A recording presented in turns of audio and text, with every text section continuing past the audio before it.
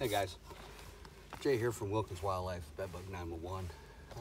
Client called because they're experiencing some noise in the upper ceiling area of the structure. History on the structure, this area here, main structure, and then this area behind me here was a garage that was finished off. So it does have an attic roof vent fan. It's going to need a cover put over that. Squirrels have pushed the screen in there. But the area of noise concerned me because if the wall is completely separated, which I won't know that until I get up into the actual attic, but if it is, I want to check the roof line first. And I want to check soffit returns and things of that nature to see if we've had any evidence of squirrels coming in this way, and we do. So I want to show that to you.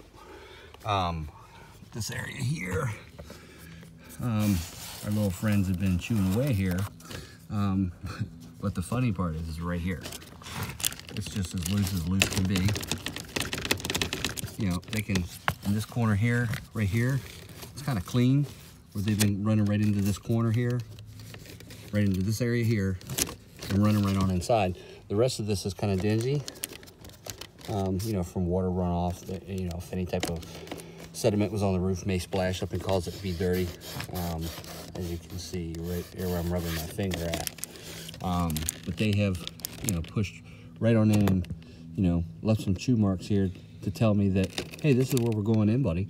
So I'm going to set some traps up to grab these guys, and I'm going to give the client an option to perform an exclusion to close off these soffits and put an RVG on the roof vent and some plumbing vent stacks, and just make it so I can make this problem go away for them. So if you got a wildlife problem, give us a call.